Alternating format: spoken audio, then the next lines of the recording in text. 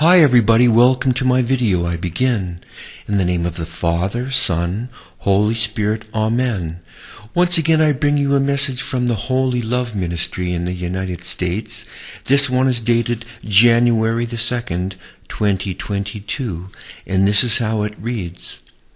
Once again I, Maureen, see a great flame that I have come to know as the heart of God the Father. He says, Children, today, as the new year is beginning, empty your hearts of all unforgiveness, all self-ambition, and all that is untrue.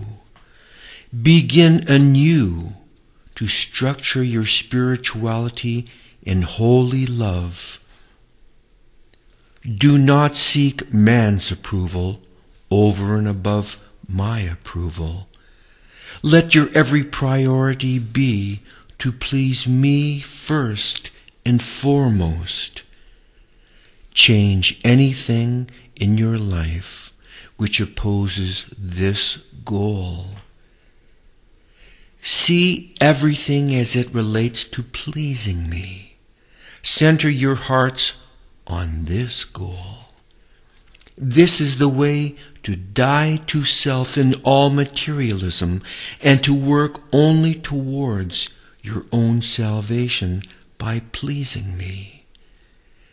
As you try to accomplish this goal, your prayers will be more powerful.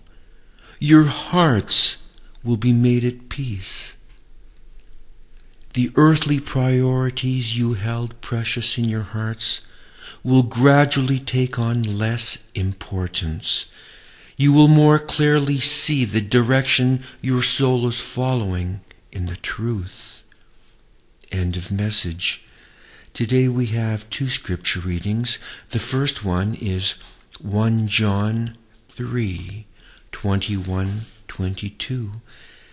Beloved, if our hearts do not condemn us, we have confidence before God, and we receive from Him whatever we ask, because we keep His commandments and do what pleases Him.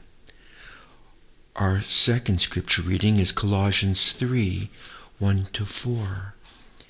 If then you have been raised with Christ, seek the things that are above, where Christ is, seated at the right hand of God.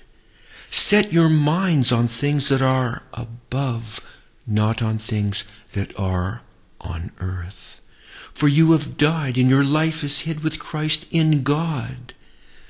When Christ, who is our life, appears, then you also will appear with Him in glory.